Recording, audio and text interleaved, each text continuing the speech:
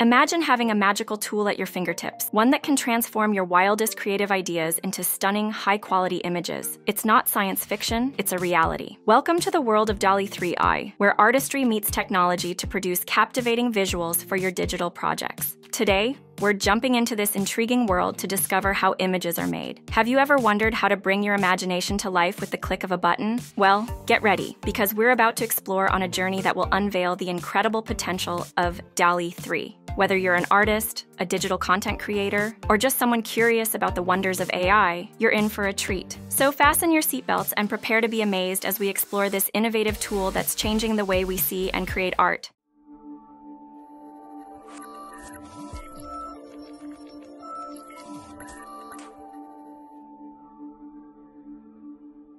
There are 3 ways to access DALL-E 3, with 2 of them being free and the third being a paid option. Let's first explore the free methods. When you enter the platform and go to More Creative at the bottom, you can click on it. Then you paste a specific input, which I have prepared for this tutorial. After hitting enter, it will generate a few images, sometimes 3, sometimes 4. You can create an image based on your input. Let's wait for it to finish and see the generated images. Now that the images have been generated, clicking on one will allow you to examine the results. This one looks good. Let's experiment with it. The text looks quite well crafted compared to some other AI tools that struggle with text. It's important to note that these images have a square aspect ratio of 1024 by 1024. If you're satisfied with any of them, you can click Download. Another way to access DALL-E 3 is by using the Bing Image Creator, which is similar to Bing Chat but tailored for images.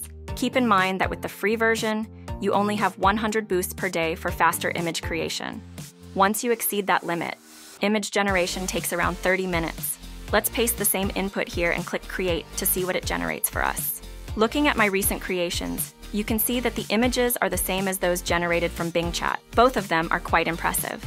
Let's wait for this one to finish to see if the images are different. Now that it's done, you can see that this image offers more detail. I like this one, and the text remains very clear. This one also looks quite good, not too bad. Another advantage of this tool is the Customize option once you click on it. Let's talk about customization. For example, when you choose the first option and click on Customize, it opens the Microsoft Designer tool. I've talked about this tool in the past, and you can find more information on my channel. This tool allows you to create various post templates using your images. It generates some templates, but that's not our focus today. Let's go back to the main menu. Here, you can share, save, or download your design as a JPEG. These are the 2 free options for accessing DALL-E 3. For the paid option, you can access it through ChatGPT, specifically for ChatGPT Plus users. You'll need to pay for this feature. Once you're in GPT-4, you can find DALL-E 3 as one of the beta features. But before we start testing different prompts, let's understand what aspect ratios DALL-E 3 within ChatGPT can generate. We can enter a prompt to find out. It can generate 3 aspect ratios: square, wide, and tall. Now, let's test the same prompt we used to test the free version to see if the image quality improves or remains the same. After entering the prompt, DALL-E 3 starts providing more detailed descriptions of how the images are generated, helping you create more accurate images. Let's see what it generates. It's generating 4 images, and these look much better than what we saw in the free version. The image quality is noticeably improved. Before we explore more examples, it's essential to mention that you don't need permission to use the images you generate. You can use them for reprints, selling, or merchandise. As stated on OpenAI's website, this freedom is crucial for using the images in various digital products.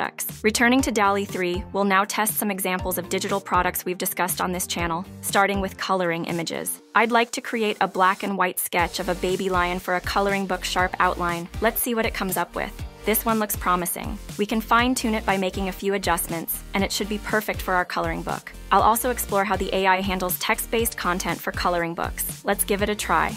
I asked for a text illustration for a coloring book with a clear, sharp, black and white outline. After generating an image, remember that each AI-generated image is unique, so you may get different results. This one, for instance, has a rather thick black line for a coloring book, but it's not bad. We can work on improving it further. Let's aim for improvements. We should try generating more content with a wider aspect ratio to see if it gives us something different. After generating it, it still doesn't quite meet our expectations. Let's take a closer look. Unfortunately, you can't add colors to this particular element. However, depending on what you want to showcase, you might still find it useful. I've directed other attempts that look much better than this, but it's worth experimenting a few more times to see if we can generate something superior. These are the two examples I wanted to highlight, specifically when it comes to coloring books. Now let's move forward to test clip arts, as we discussed digital products earlier on this channel. First, we'll try generating a watercolor image of a strawberry cake. Let's see what it produces. The outcome looks excellent in terms of watercolors. I believe it did a commendable job with this image. It closely resembles what you'd find in a MidJourney. This is very appealing. The images turned out great, especially the watercolor effect. I'm pleased with how they look.